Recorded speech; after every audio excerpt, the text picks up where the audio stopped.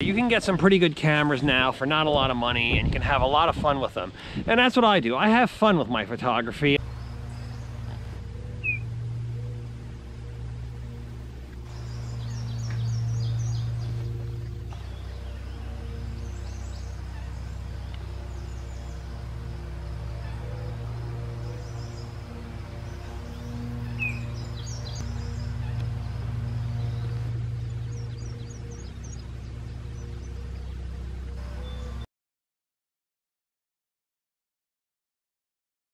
I found this camera to be pretty good, and it's got a long telephoto lens. I like nature photography.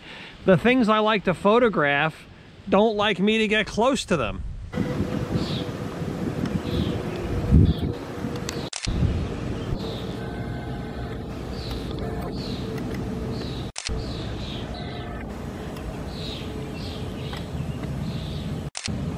A camera like this with a 1000mm lens, interchangeable lens camera, you'd have to spend many thousands to get the same capability.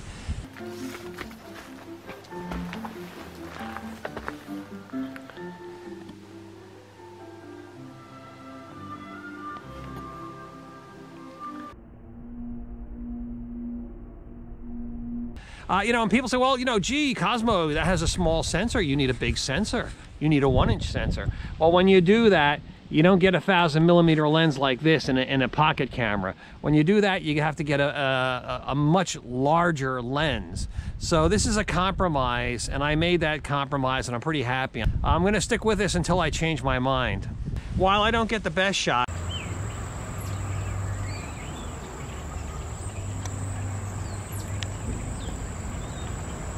I get a lot of shots because I have this small camera with me.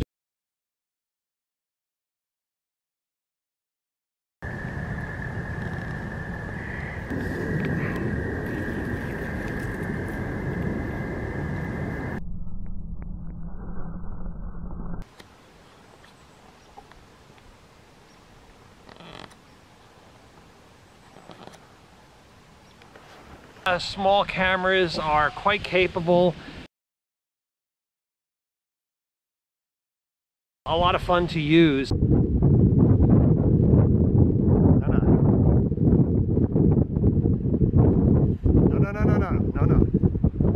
Hey, go.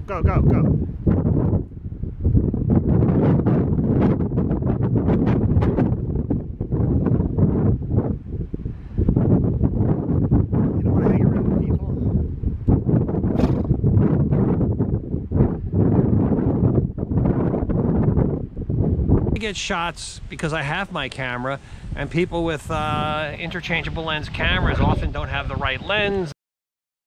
Manual will give you a lot of capability that you can't get with automatic.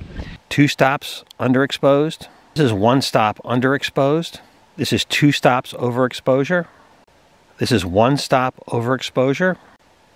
This is what the camera, it thinks I want to see this. When you shoot automatic, you're getting what the camera wants to give you. And that's often good. In the highest percentage of photographs, that's fine.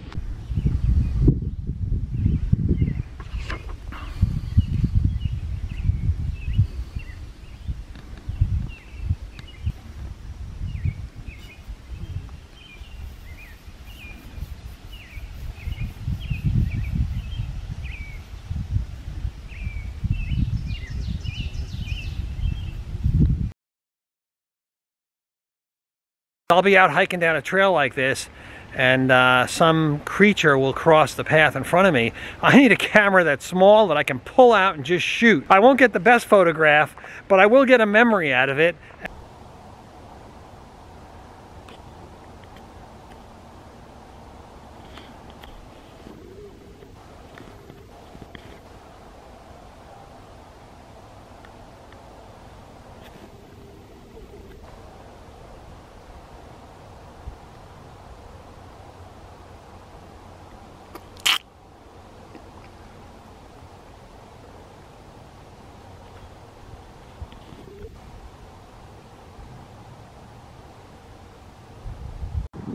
Here's my camera bag.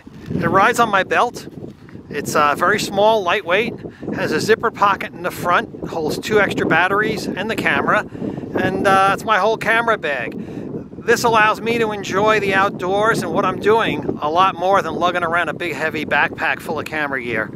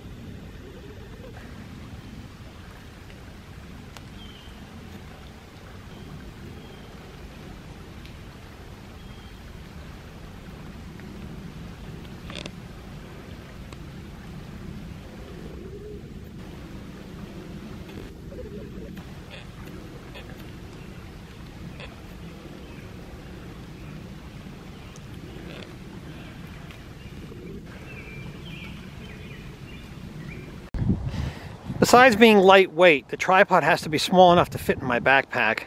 When buying a tripod, I pay attention to the legs. I like nice legs, and this has nice legs. And what I like about these legs is when you twist the collar to lock it, the leg doesn't twist. That's quicker when you want to deploy the tripod. You just loosen up all 3 or 4 of these, slide them out, and close them up. Now this is a much older tripod, and this one, when I turn this, the leg twists. So I have to hold the leg with one hand and twist this with the other. It's a little slower, but this tripod is so lightweight, I'll carry it anyway.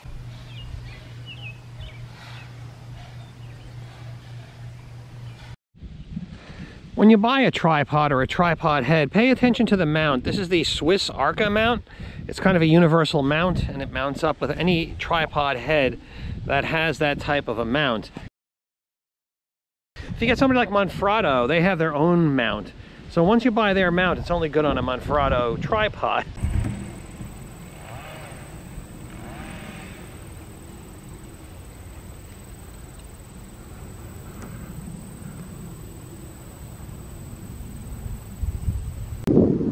When you do get a tripod mount, if you do decide to go with the Swiss Arca head, you get these plates. Now, notice this plate has grooves on all 4 sides, and to me, that's a really convenient plate, because no matter how I put it in here, it will be mounted correctly.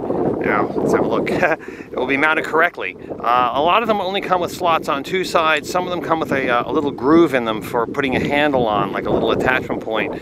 But my favorites are these with the 4-sided grooves. They're a little harder to find and maybe cost a little more. I find for extreme telephoto, I'm really having a much better scenario. After I was photographing some beavers up at a pond, I was having trouble. There's something which I call stiction. There is an actual term like that, and what it is the initial force it takes to turn in this case, the tripod head. The one that I had, I was using a handle on it, and it would stick, and when I first moved it, it would jump a little bit. Wow.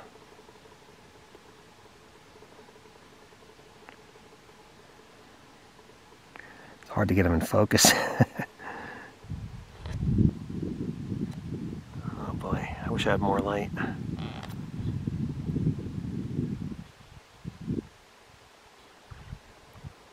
Now, normally you wouldn't notice that, but on extreme telephoto photography, definite factor, and I find it much better to hold this camera in my hand while it's mounted and turn the tripod.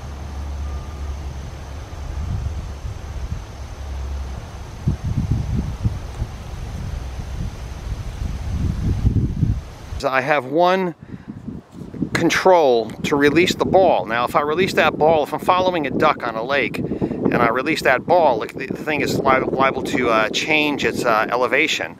And with this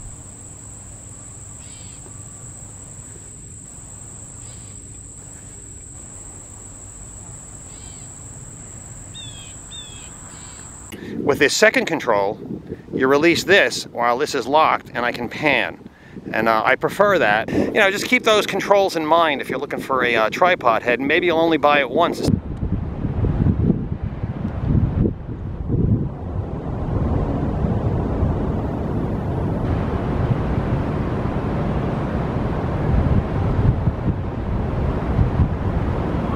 can actually see people.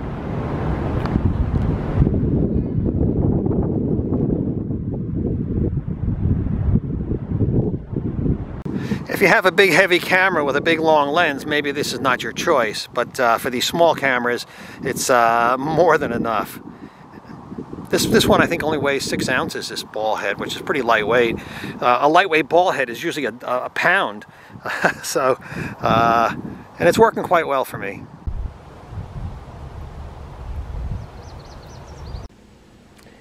This is a new entry to the tripod arsenal. Here's the one I have been using hiking.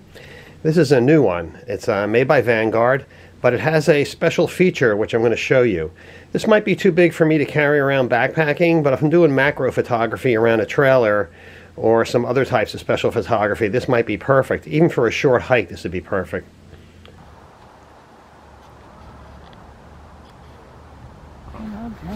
I really like these Vanguard tripods, especially this one. It's a good compromise tripod.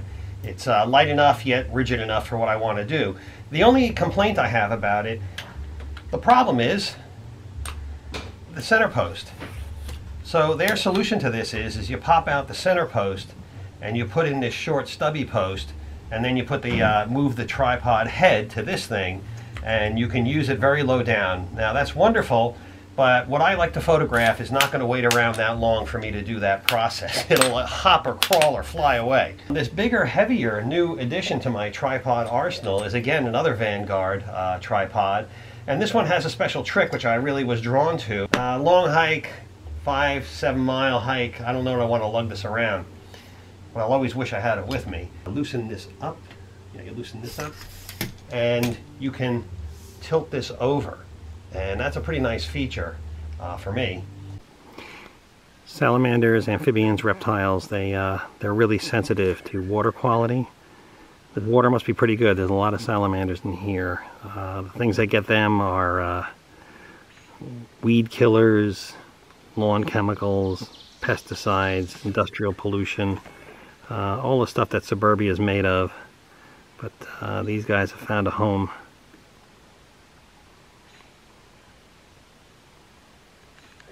Is to open these legs,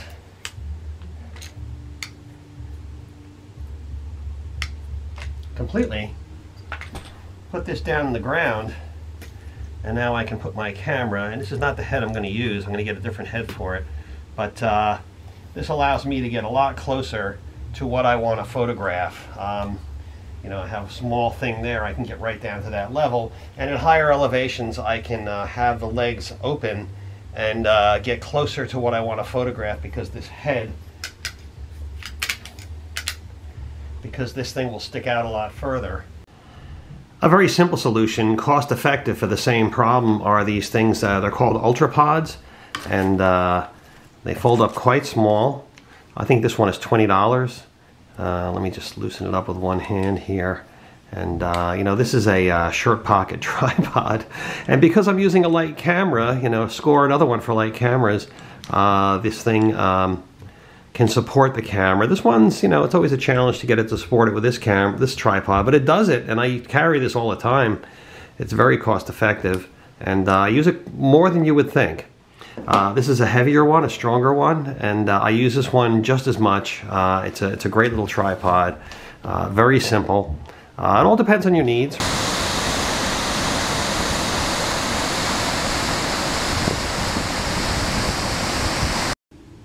The Vanguard tripods I use, they put a rubber cushion here on the two tripods that I have. And what that does is if you lower this, when it hits down here, it cushions.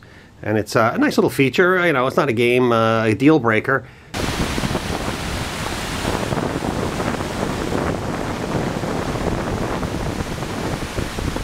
Both of these tripods have an attachment point here for a leash, and I can put that on and make a nice shoulder strap for it and just make it lightweight portability.